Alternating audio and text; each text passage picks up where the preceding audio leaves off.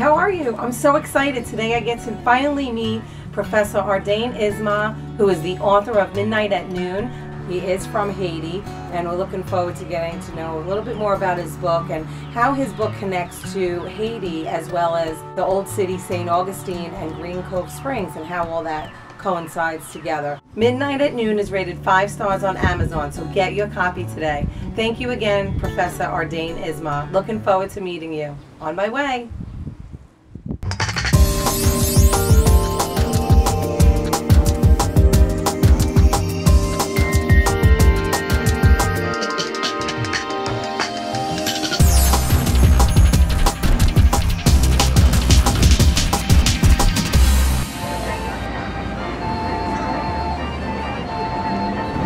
Thank you so much for taking the time to meet me today.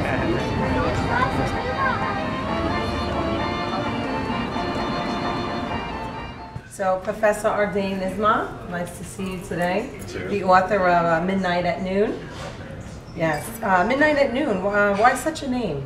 Well, it's very funny. You're not the first person to ask such a question, because there is some sort of, it's a metaphor, which means when something happened unexpected, but it's true, it's a reality. Since this book is based on contemporary history of Haiti, its turmoil, its political turmoil. So many things happened between 1980 and I would say 2000. Right. And so things that were so troubling. And so the whole story is based on that. And of course, with a historical perspective. Right. The history of Haiti itself. Right. Now, Midnight at Noon is rated 5 stars on Amazon. Are there any other book projects that you have? Oh yeah, several.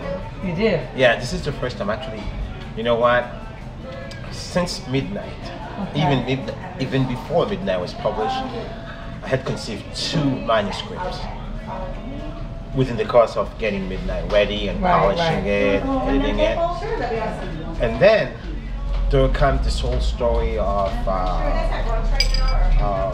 the waste issue in the United States, with the atmosphere of, you know, what we have right now, for minority and Hispanic, whether you're Hispanic, whether you're African Americans or you're Asian American. I feel compelled to go back to a very important document that was published in 1883 by a Haitian scholar who lived in Paris at that time. And the title of the book is The Equality of Human Races. And his book was in response to a gentleman called Count Arthur de Gobineau, who created the, I would say, the ideology of white supremacy. So they use scientific reasoning, supposedly, to justify somehow if you're a white person, then you're prone to lead and govern. So his response to that, if someone is not in a position to think rationally, maybe educationally or scientifically, it's not because of his race, but it's because of lack of opportunity.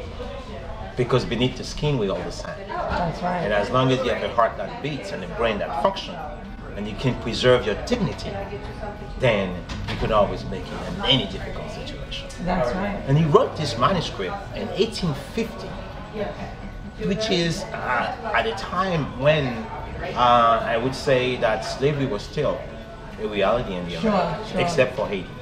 Right. Now, if I have it correct, you were born in Haiti, is that correct? I was. Okay, and is that the reason why you've chosen social justice as your main theme, being from Haiti?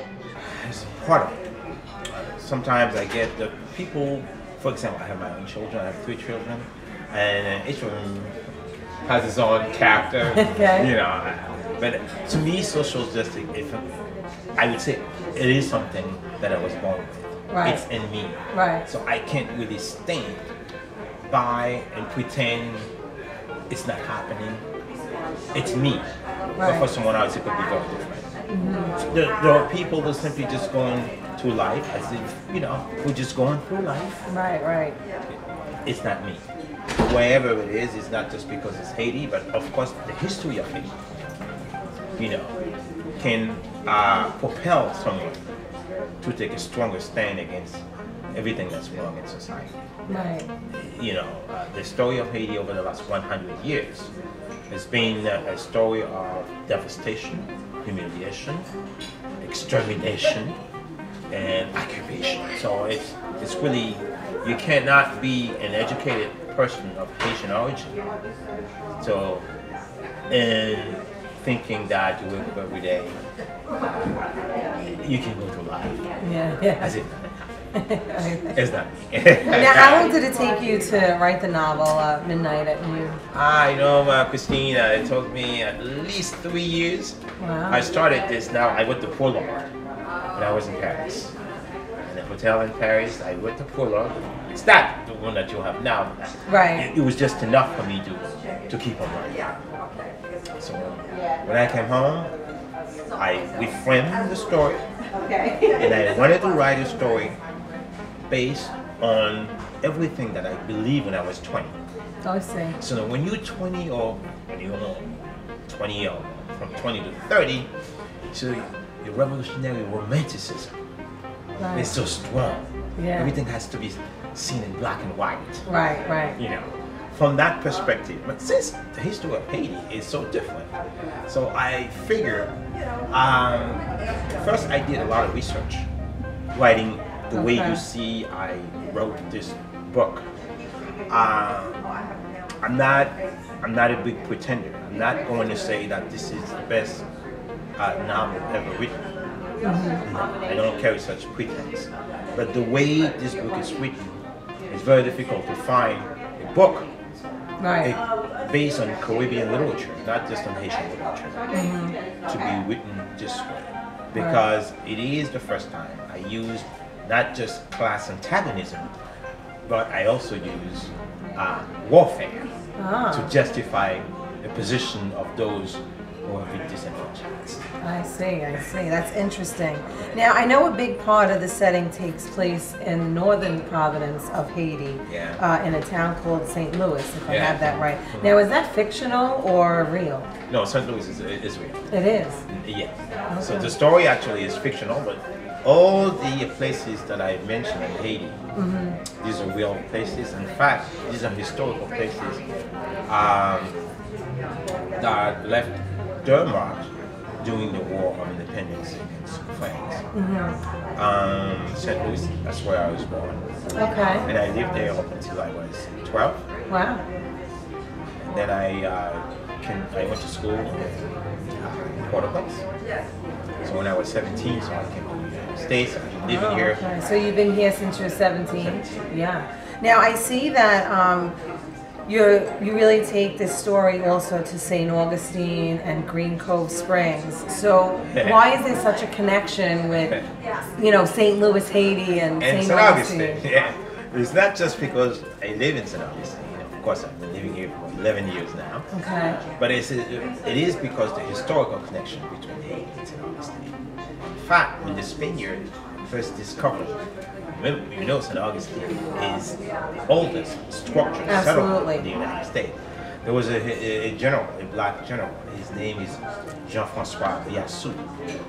He was he rebelled against the French, and then he switched side and went to this Spanish side of the island, and then he enrolled into the Spanish army, the Spanish colonial army, the eastern side of the island. So when General Toussaint Louverture controlled the entire island, and he was in opposition to Toussaint, so he fled the Spaniard, and he moved here in St. Augustine. As a matter of fact, there's a piece I wrote in CSMS magazine, which is the magazine that I am the chief editor. I made reference to his presence with the Spanish expedition to St. Augustine. Now, if you don't mind me asking, the cover of Midnight at Noon, where was this photo taken? Is this photo in Haiti or in St. Augustine? Not quite in St. Augustine, but not far from it. As you can see here, is you can see it appears like a river, and then some trees faded in the distance. Yeah. Okay, it's just like I really we love have the that. Twilight Zone. I love it. It's was taking on the banks of the St. John's River. Okay. Yeah. Yeah. Very So the publisher was asking me, because of the title of the book, if I really had something that would match with the title. And then I took my wife down to a little restaurant, very cozy, right on the bank. And then I start taking pictures, and I realized that, you know what, that could match with it. I'm just going to send it over. I hope that and you sent it over and they approved it, they right? Approved it, yes. Yeah, well, it's fabulous. Thank you so very much. It was a pleasure to meet you, to read your book and to take the time to sit down and talk about it. It was mine. Thank you so much.